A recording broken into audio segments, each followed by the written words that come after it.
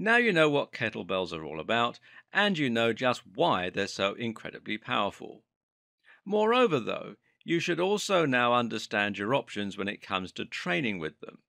You know how to work out using a kettlebell to replace regular equipment, and you know how to use a kettlebell for its unique benefits as a tool for functional strength and movement training.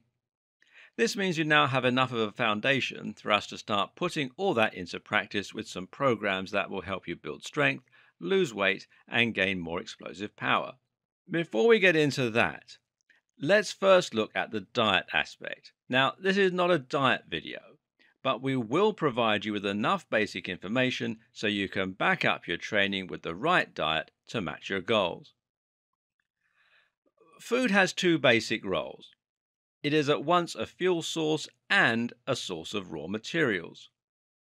You're going to use food in order to provide your body with energy so that you can go about your day, train, and generally exert yourself. But you're also going to provide your body with food that it can use to make repairs, to help you grow, and to help you adapt. Proteins are used to create muscle tissue, neurotransmitters, and enzymes. Vitamins and minerals help to support your immune system, strengthen your bones, etc. In terms of fuel, you need to identify your goals and then eat accordingly. If your aim is to lose weight, then you need to consume fewer calories than you're burning in a day. This will put you in a calorie deficit. So, in other words, if you can work out the number of calories you burn and then make sure that you're not giving your body enough, your body will need to turn to your fat stores in order to provide energy, and this will lead to you losing fat. However, this process can also lead to the breakdown of muscle. Muscle is highly energy demanding, and if you have low blood sugar, then your body will recognize this as a sign that you need to reduce the energy cost to your body. You'll thus release cortisol and myostatin, and this will lead to the muscles being burned along with the fat. If you want to gain weight, however, whether that's fat or muscle, you need to maintain a calorie surplus. This means you'll need to consume more calories than you burn, which in turn means that you'll have leftover energy at the end of the day. This will prevent your body from going into that catabolic state where it conserves energy and breaks down muscle. Instead, you'll be in a more anabolic state, and this will help you to keep adding muscle.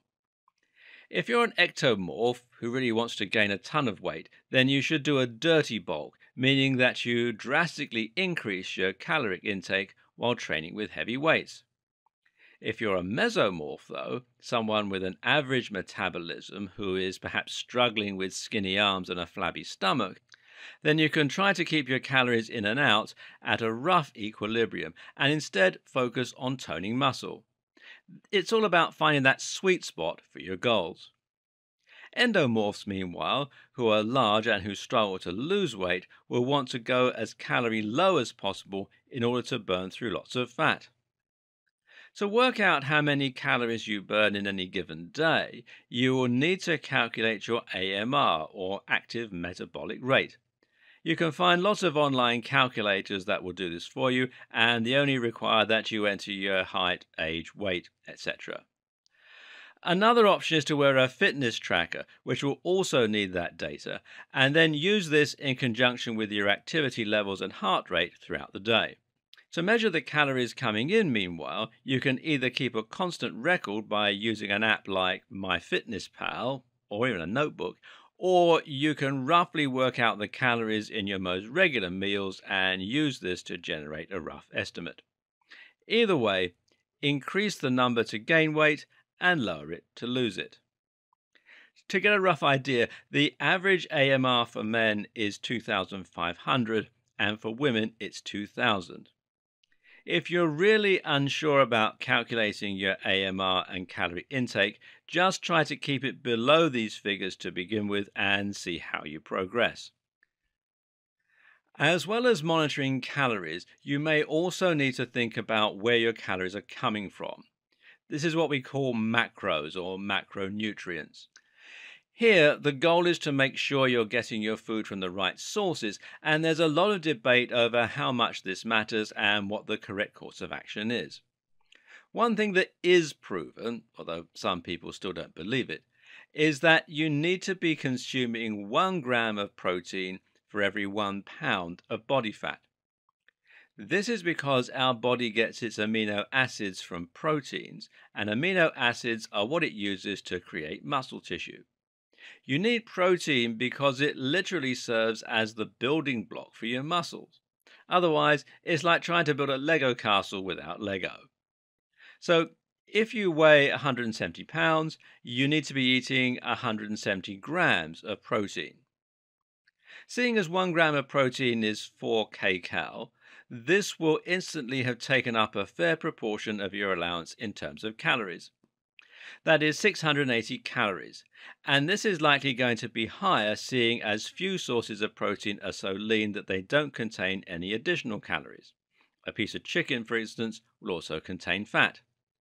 The good news is that protein doesn't convert readily into fat, so whether you're trying to lose weight or gain it, increasing your protein intake is a good option.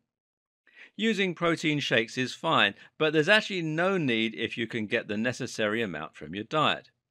Eggs are a very healthy source, so is tuna and chicken. Next up are your carbohydrates. Carbohydrates provide us with the most readily available form of sugar and energy, and this is slightly less likely to be stored as fat compared with actual fat. Meanwhile, carbohydrates are again 4 kcal per gram and are handy for keeping yourself in an anabolic state.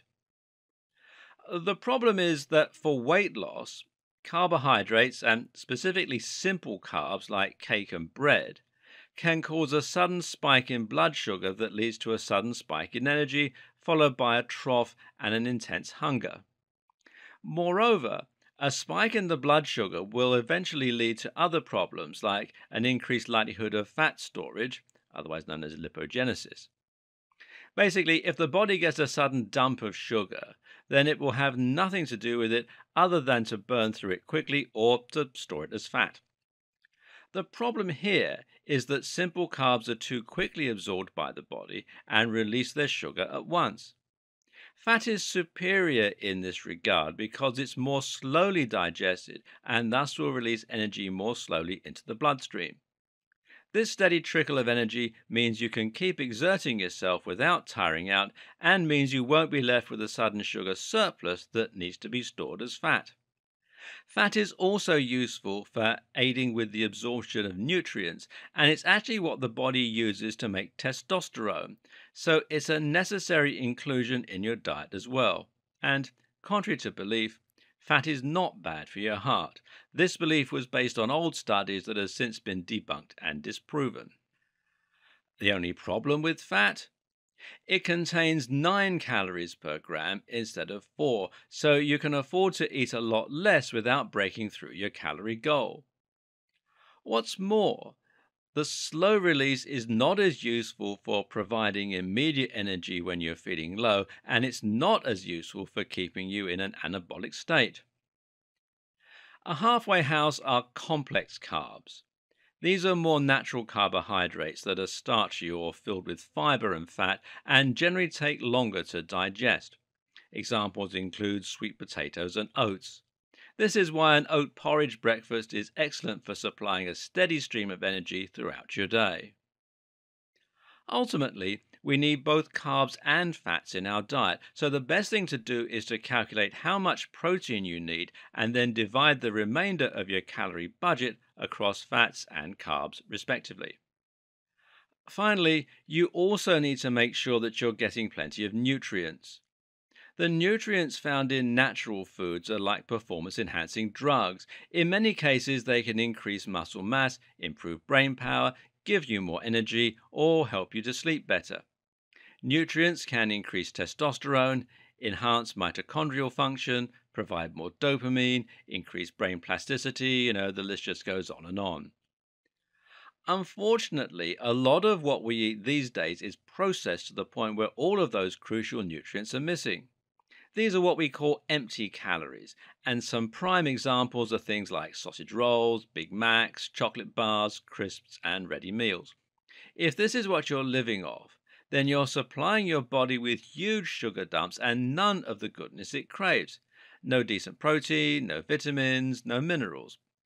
As such, you will continue craving foods because your body will know something is missing. And at the same time, you'll feel tired and sluggish and be unable to put on muscle. And most processed foods are simple carbs, precisely because they have had all the nutrients and fiber removed and so will digest much too quickly in the body. Get rid of the junk food and seek out things that are wholesome, natural, and full of goodness. You'll feel 100 times better and reach your goals much more quickly. With all this in mind, you should now know how to design your diet in order to get the best results. All that's left is the training. For more free educational content, visit learnforfree.biz. Content produced and distributed by AllSuperInfo.